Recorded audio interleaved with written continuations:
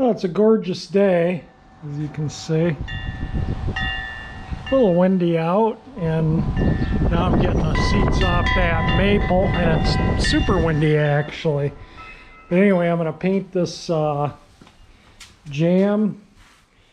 I just got to tape off the furnace, the clock, cover a few things up, and we'll be ready to start mixing some paint up. I got this, I'm going to paint this edge here, so I put the window down further. I masked the window off and put it down so I can get that edge too when I paint the jam. So we're gonna, let me get going here. I got 2 coats on it, and I'm gonna put a final one on the jam because I got a little heavy on the paint and got a couple little runs. I was painting down in this wire channel with the fan narrowed out, and somehow I just got it. But you know, that's true to Ford. You know, I'm just playing a Ford, and I got the underneath all sprayed. That's kind of a bite without it jacked up, getting in under there. But the door jam is the last on the car itself of the major painting, other than the top, which is no big deal. And got this painted up. I painted this edge here like I did on the other door. That's where that trim goes on, just to prevent any future rust. This came out really nice. It's a little bit of a paint reaction happened right there, and I'm not too worried about it. That's where the hinge bolt's on, so you won't even see it anyway. And, but yeah, it's, I'm not going to put any more paint on the door. That's finished, 2 coats. I'm only going to put a 3rd coat on the jam because I want to, I'm going to let it dry a half hour, 45 minutes, and give it a shot so you don't see that run line in there. I mean, the paint's pretty smooth, but you can see a metallic run, and I can just mist a coat on that and correct that. Just, you know, I mean, it's the door jam, the trim, the molding, you know, there's that one piece that goes over there, and then that sill molding comes down to here, so you only see this little bit right down here in this part, and this part's all good. There is a little bit of runs there, but Ford had some pretty good runs there. And it's cool out. It's only 64, and these little areas, you can see it's just now starting to, can you see how, yeah, it's still coming off on my gloves, so it's still, let me get a finger here that doesn't have paint on the tip. See how it's still on my glove? That's still too wet. It's coming off the tape and sticking to my glove. I want it to where I can touch it and it feels sticky, like sticky tape, but doesn't stick to my glove. And then I'll just blow a quick coat on that, and that'll hide all, you know, the paint, most of it anyway, not all of it, but most of it. It's starting to flow out. It's not actually not looking as bad as it was as it flows out, but it'll look fine. It's a door jam. Ford had a lot more runs than that, so it's gonna be fine. Alright, I put a final coat on this because, you know, the metallic was all messed up looking from the runs, and that totally straightened it out. And I'm gonna call it done. So I'm gonna let this dry a couple hours and take the tape off, and then I can worry about the convertible top frame. Will be the next thing I paint on the car itself, and then the painting on the car itself will be 100%, other than, you know, I had to repaint the skin of the door and reshoot the trunk lid, but I'll do that probably in the next few days. I want to let this paint dry. I don't want to mask on that fresh paint on the jam here, you know, I got to mask around here. So I'll let it dry 2 or 3 days, and I'll mask that. You know, I got to go up to my dad and do yard work, and got a few things I got to take care of, so while I'm doing that, this can dry. So hopefully by next weekend I can paint this, that, maybe before the weekend paint the trunk lid and the door, and I can just back this out to do that, so I don't have to cover it all up. Yeah, it's windy out. There's a good breeze blowing through here. That'll help move the solvents out and allow the paint to dry quicker. If you, no dirt appears to be blowing in the door. I'm going to close it as soon as all the smells. In fact, I'm going to close it right now. I think it's aired out enough in here just to keep dust out. I was going to open that window and opt it out of it, you know, just because stuff would blow in. And but I think this is going to look super happy with the door jamb. Looks really good. One thing I wanted to show is how what happens with the mixed paint that you don't use. This was from when I painted the rear quarter panels, so it's been sitting here, oh, however long that's been, with a lid on it. So let me see if I can get this lid off. So I got the lid off, and you can see in there it's like a jello. See how it hardens up? So that's what happens to the acrylic enamel after the hardener's in it. That's why you gotta discard it or throw it away. You know, that little bit of paint is all waste. That would have probably painted the door jamb on the car if I, you know, had it ready and masked when I painted the rear quarters. But just kind of wanted to show you what. That's why you never put this paint back in your gallon or anything. You always discard your mixed paint. Just kind of wanted to show that. When I mixed it, I put that much. No, I used this. I use more, but I put that much paint, that much reducer, and that much hardener into this jar. It's 8 parts paint, 3 parts reducer, 1 part hardener. I just thought, you know, people might be interested in seeing, you know, look at the metallic on it. Look where I scratched the metallic with the screwdriver, but you can definitely see the metallic settled. And yeah, so that's the blacks and all the colors that make the green in there. It says on the can what all's in the paint. The mixing formula's right on the can. That's what's in the paint. Makes it the color it is, if you're interested. And I did just Mickey Mouse cover the trunk lid, you know, just try and save some sanding work on it. Yeah, things been growing crazy around here. Ladybug right there on the peonies. Oh, look, the iris are the whirligig's kind of sheltered here, but it does go. It's really windy. It'd probably be going like mad if it wasn't so sheltered.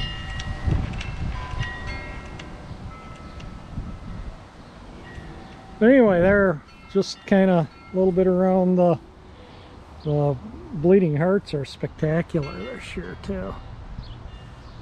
Things going. A lot of iris there too.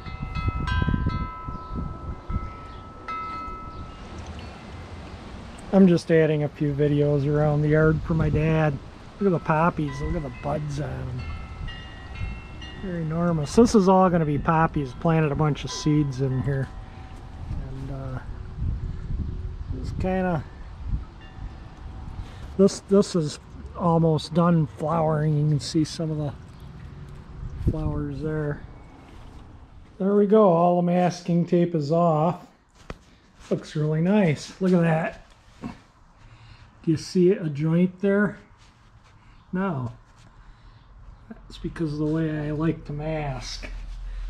There is a little mark there, but it's not a sharp edge. And I'll just take my finger with, that's lightly sanded right there, but I'll just take my finger with some rubbing compound, and that will not show when I'm done. This is not repainted. That's factory paint. This is new paint.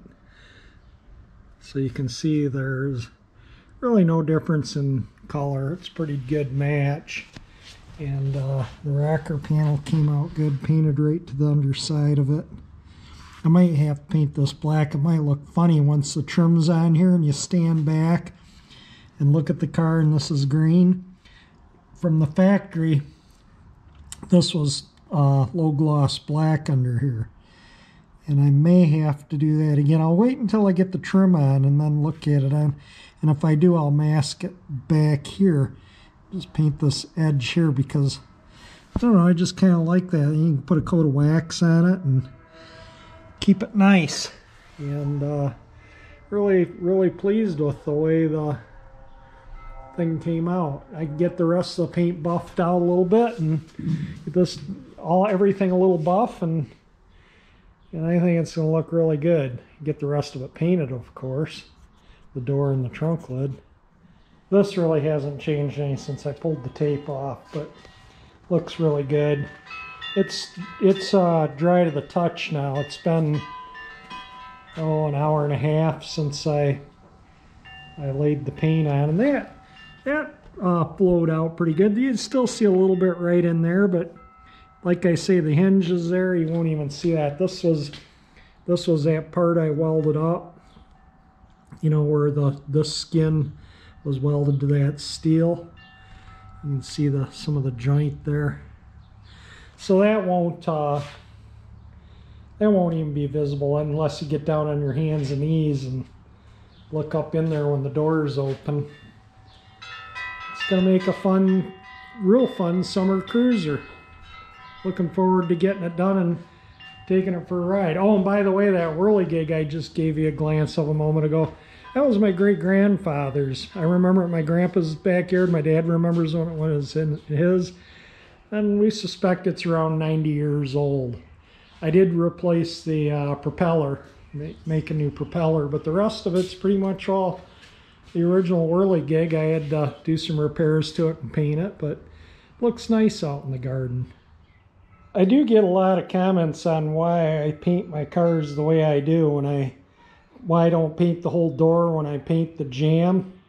Well, if I hung the door and sprayed it, you know, then you're laying on your back or something trying to get this, you know, make sure you get paint down in there, and, you know, making sure I get paint here. To really get the inner jamb of the door properly, you really need to paint it separately from the skin of the door. You really need to do it this way. You know, I mean, if I had a proper spray booth and everything, maybe it'd be a different story. I could paint everything.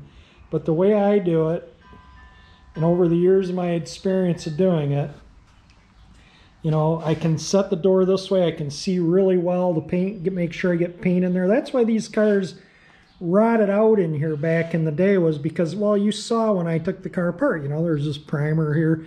They didn't get it because these, you know, were probably hanging vertically, and they didn't get enough paint down here, so the body would rust. And that's why I kind of like to paint my doors and panels, the inner side of the panels off the car, like I did the trunk lid, the hood, the other door. The inner fenders, the inner inside of the front fenders are painted. It just comes out a lot neater. And I turned some of the lighting off in the garage, but you know, yeah, I covered this stuff back up again too, so it wouldn't